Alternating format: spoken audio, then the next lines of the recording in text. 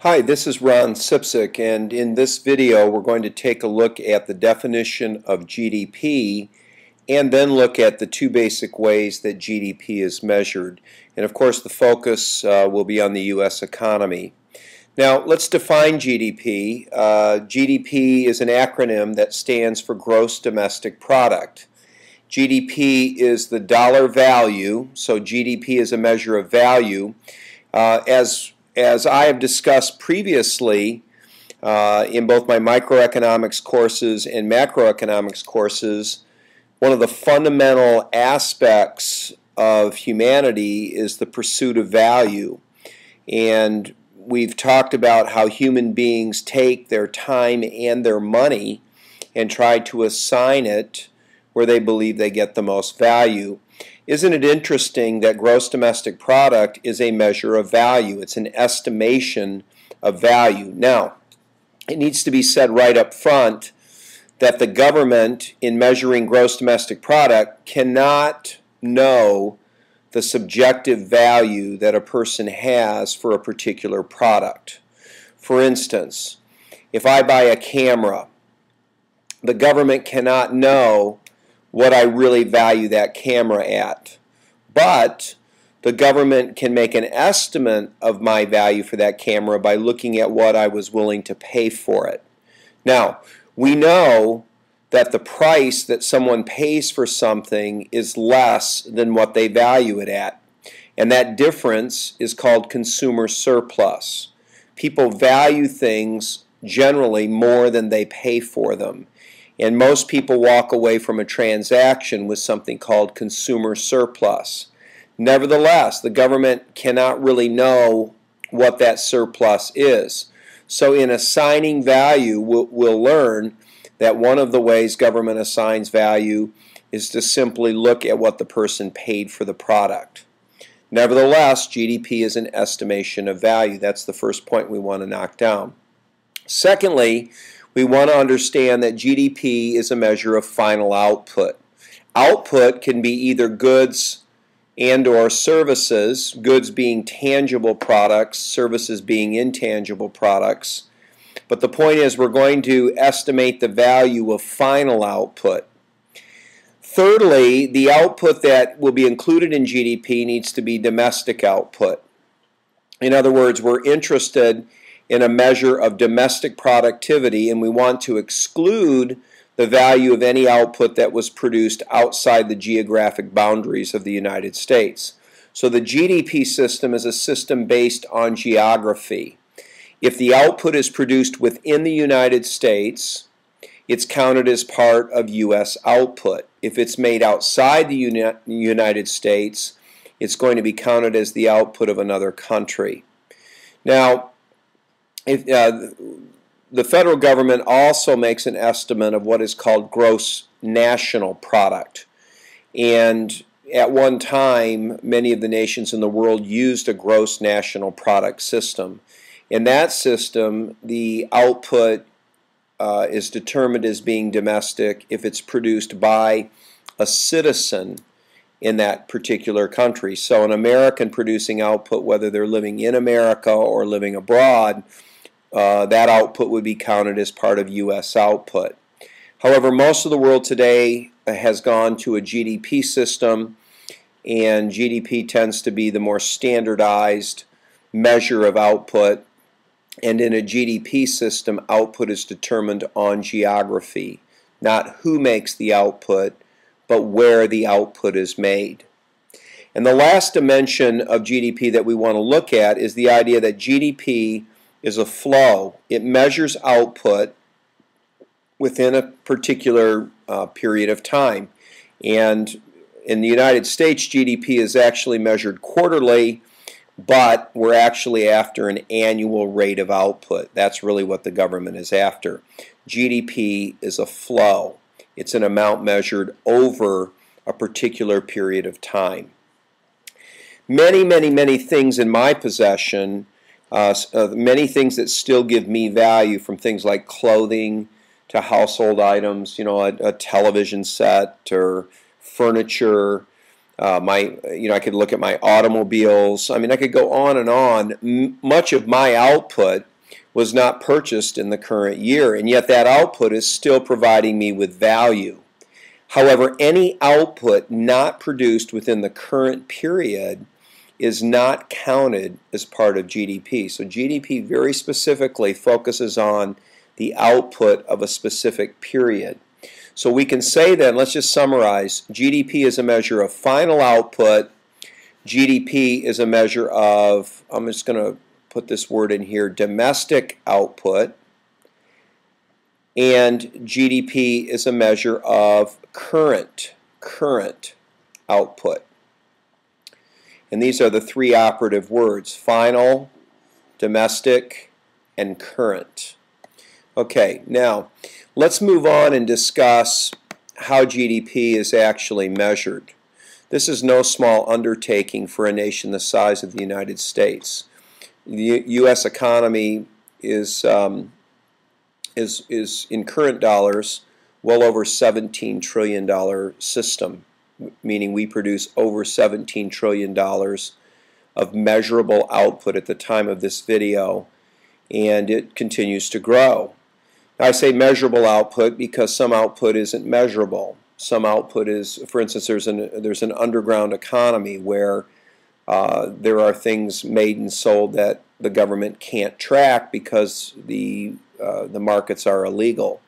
I call these illegal legals and illegal illegals. Let me explain. If I perform a particular service for someone, say that I fix their car, and fixing cars that's clearly a legal activity. There's nothing illegal about fixing someone's car. But in the process of fixing people's cars and taking payment for those services, I don't report those services.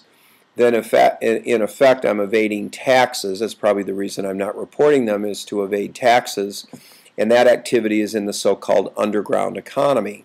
So it's legal to fix cars, but illegal to not report income. Well, you might imagine there are just probably trillions of dollars of economic activity each year that the government misses in that respect. And then there are the illegal illegals. It's illegal in the United States to sell cocaine. And so but we know there's cocaine trade going on in our cities and in our nation. So it's illegal to sell cocaine, and it's illegal to not report the income you generate on the sale of cocaine. So you're actually doing two things wrong when you sell cocaine. It's an illegal. This kind of activity is not counted, of course, as part of an annual estimate of GDP. All right, well, let's go on. Now, what we're going to do is we're going to actually go back to the simple circular flow model. And the simple circular flow model is a very nice way of seeing this. So I'm going to very quickly sketch the simple circular flow model. Here's the business sector. Here's the household sector. We've got an arrow coming around like this, and we've got an arrow coming around like this. And so let's say that someone makes a $100 expenditure on an article of clothing. Okay, maybe this is a jacket. So there's a $100 expenditure on the value of a jacket, on a jacket, and the value of the price of that is $100. Now, again, the buyer who buys that $100 jacket values that jacket more than $100. They get some level of consumer surplus. Nobody pays more for an item than what they subjectively value it at. That's irrational. And so the measurement system, though, can only see what was spent. The measurement system can't see what was going on in the head of the buyer. So there's a $100 expenditure. That flows over to businesses as $100 in revenue. That flows out of the business sector as $100 in resource payments. And that flows over to households as $100 of income. Now this was explained earlier. This was explained earlier in a video I did on the simple circular flow model. So I'm not going to go through all the details of these connections. I'm assuming that the person watching the video here has seen the other video. But the point is, expenditures flow around the simple circular flow model and become income. Now, how do you value output in a GDP system? Well, one way would be to look at what the buyer spent on the item. We've been talking about that, alluding to that. So if I spend $100 on a jacket, one way to value the jacket would be to look at what somebody paid for it. A second method to value the jacket would be to look at what businesses paid out to make it. So in making that jacket, there was $100 of resource payments that were received. Now, let's just go back and just quickly remember, in that jacket, there's going to be what? There's going to be wage payments made to bring that jacket to market. There's going to be interest payments made on capital to bring that jacket to market. There's going to be rent payments made for any raw materials that go into making that jacket. And lastly, there's going to be profit payments made along the way from the point where natural resources are accumulated and where the jacket's manufactured, and then the jacket is actually wholesaled, perhaps retailed. All of the steps in that process are going to involve wage payments, interest payments, rent payments, and profit payments. And as we said in an earlier video, all of those payments have to add up to $100. Now, some of these payments would have been made before the sale of the jacket, say some of the wage payments and interest payments and rent payments, and even some of the profit payments in getting the jacket to market were made before the jacket was actually sold to the final consumer. But it's going to be true that some profit was not earned until the jacket was sold. So the point is, this jacket will affect economic activity by $100, both on the expenditure side and on the income side.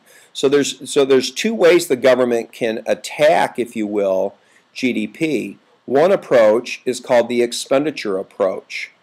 Value output on the basis of what the final consumer paid for it. A second approach is the income approach. Value output on the basis of what businesses paid out to make it. Okay, so the expenditure approach and the income approach. And of course, at least in theory, those two approaches should yield the same number. Okay, now we'll be furthering this discussion because we're now talking about GDP in a simple circular flow format. There's more to be said on this, and so in a later video I'll be actually taking this closer to reality by talking about GDP calculation in a complex circular flow world.